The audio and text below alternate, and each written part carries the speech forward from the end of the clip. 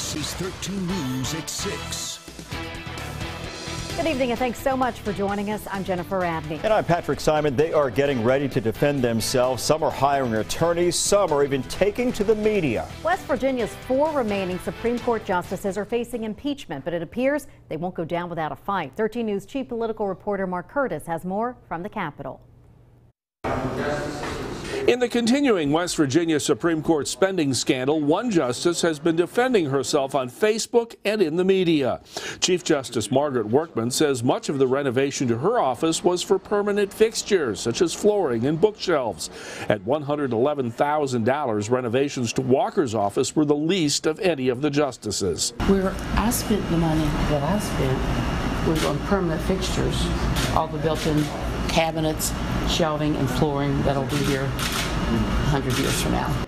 Workman also says she was not against the press touring offices with lawmakers as long as the exact layout of hallways and offices were not shown for security reasons. Well, originally I think that our staff had talked with Chairman Schott and they had agreed it wasn't a public meeting and there really wasn't any controversy. However, I know some of the members then said they felt it should be open. And we had no objection to that except for anything related to security. Meanwhile, Justice Beth Walker has now hired a law firm to defend her, and it issued a statement saying, quote, "Since joining the court in 2017, Beth has been nothing but fair to everyone who has come before her," end quote.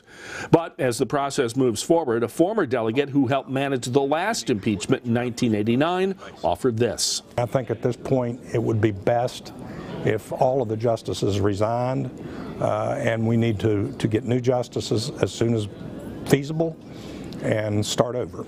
The full House takes up the articles of impeachment on Monday. Lawmakers do have other options aside from removing justices from office. They could absolve them of any wrongdoing or take the middle ground and issue a public reprimand. Outside the state Supreme Court in Charleston, I'm Mark Curtis, 13 News, working for you. As Mark just alluded to, the last person impeached in West Virginia was Treasurer A. James Manchin back in 1989, but he resigned before the Senate could remove him from office. Several years later, he was elected to the House of Delegates.